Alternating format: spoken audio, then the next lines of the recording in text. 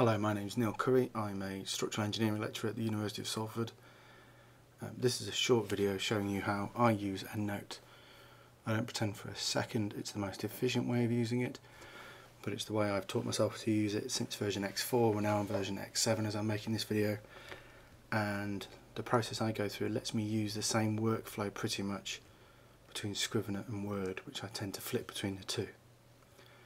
So I'm commonly use Word on the Mac. This is version 2011, and what I found is that having had 15 years in industry, I had to come back and teach myself again how to reference properly to the current referencing standards. The standards here at University of Salford is we like to use the APA 6th, which has a rule book that you could beat a small horse to death with, and it's quite a complex system. But if you embrace EndNote and spend a bit of time looking at how to use it, then your citations and references will be fully compatible. So if we tab into EndNote X7, I've only been using this a couple of days because I upgraded to Mavericks and that killed my EndNote X4, so I had to upgrade. But essentially these are the views that you'll be looking at. You have all of your groups down the left hand side, your reference summaries, the data for that reference, and then your preview here depending on which standards. So I've got all mine set to APA 6th, but yours might look a bit different because maybe you've picked a different view from the right there. This is a view I found it works well for me. If I start to preview the PDFs, even though I have 16 gig of RAM, it regularly kills my machine. So once you've got up and running with EndNote, one of the advantages is that you can start to reference very easily within Word. There are lots of ways you can do it. The way I tend to do it is as I copy and paste between EndNote and either Word and Scrivener. The reason for that is that yes, you have the cite while you write tools that work in Word, but you don't within Scrivener. So I use this method because it's the same between them both, and I'm an engineer and a man, so I can't walk and chew bubble gum, so I try and teach myself the one way to do it between all the programs. So I have a record here from Robert Green, so I will Command C to copy. I will go into Word, and now the important thing here is that when you're pasting text into a document, is if you want it to match the formatting, it should always be Shift Alt Command V, and that'll paste and match the formatting. Now that doesn't really look much like an APA 6th reference. I have the surname, I have the year. This funny number prefixed with a hash is actually the record number. And the squiggly brackets, or the curly braces around the outside, show that the reference hasn't been formatted yet. And if I can come up to the X7 toolbar, I've already picked that I want APA 6th as a style. I can hit the Format button, and what will happen is it will go away and it will format my reference to be APA 6th standard. Now you can tell quickly when a reference is straight from EndNote because it is an intelligent field, so it's grey when it's highlighted. You can see how it's picked up as grey. Normal text isn't like that, and again as you come down to click, you'll see it picks up to be grey. So that's just an easy way to spot. It won't print like that unless you ask it to, but typically it's a quick way that lecturers will spot if you're using EndNote or not. So how do we get these files and these records added in to EndNote? So if you come back to EndNote, you hit New Reference and you get faced with a new window here. Typically, the types of references used most commonly in a dissertation will be a book, it will be a conference paper perhaps, or maybe even you'll be looking at a journal paper. But let's start with books because they're the easiest ones to do. So you can give books various ratings. For this exercise I won't. But I have a book which is by R.J. No, it's not. It's by R.B.J.T. Allenby. The year it was published is 1995. The title is Linear Algebra. Now it doesn't have a series editor. It doesn't have a series title. It was published in Oxford, and the publisher is Elsevier. The only other thing that I need to type into there is the edition, which is the first. Now on a Mac you can press Command S, on a PC it's Control S, or you can go File, Save.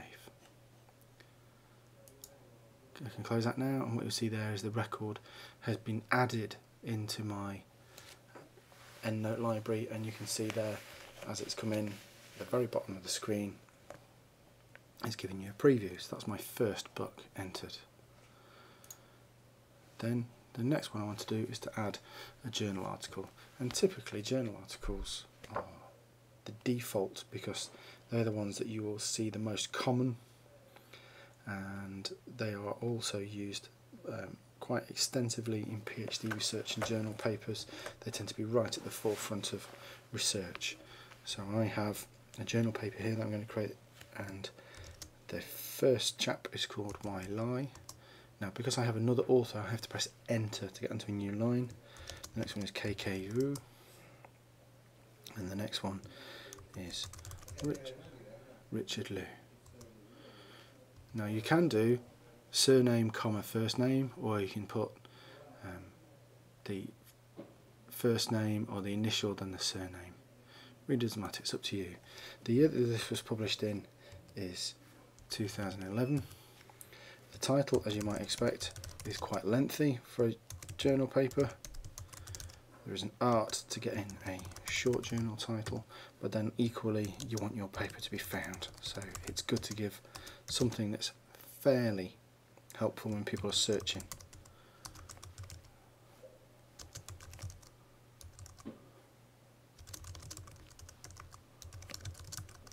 There we go.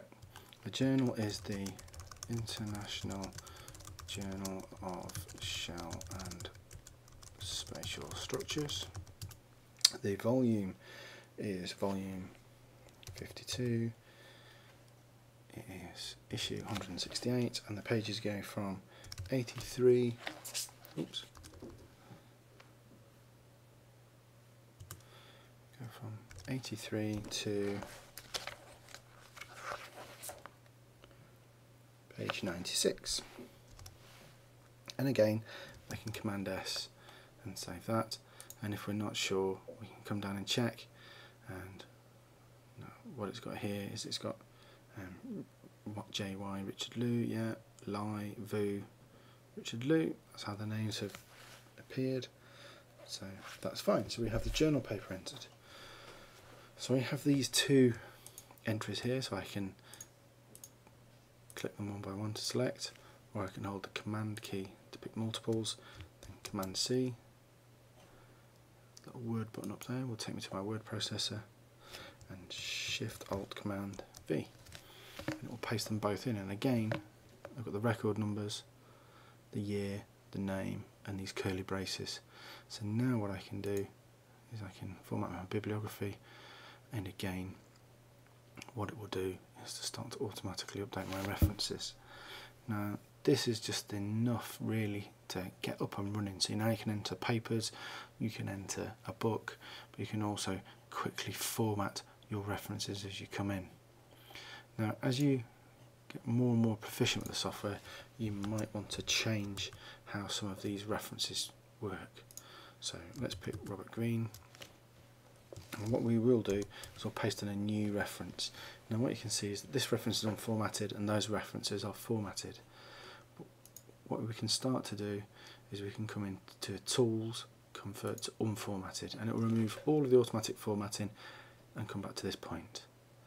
Now maybe we want to know all about, we want green to be outside of the brackets. So when we format that, we must start the curly brace with a comma, the year, then the record number. This record number is really important, we mustn't mess with that. And what we can do then is as we format it, it'll go away. So then we can have green 2012, which is quite helpful. Now the other thing that we can start to do is we could start to insert some other information to manipulate the references even further. So let's pick Command C, the Robert Greene reference again, paste it in. Now this time what we can start to do is we can put a backslash in, because maybe the person or the journal we're talking about referenced Greene.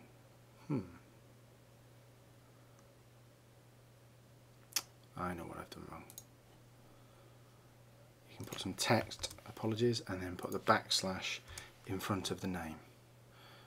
EndNote's pretty good. If something's going wrong, then it will tell you what's going wrong. So now I can put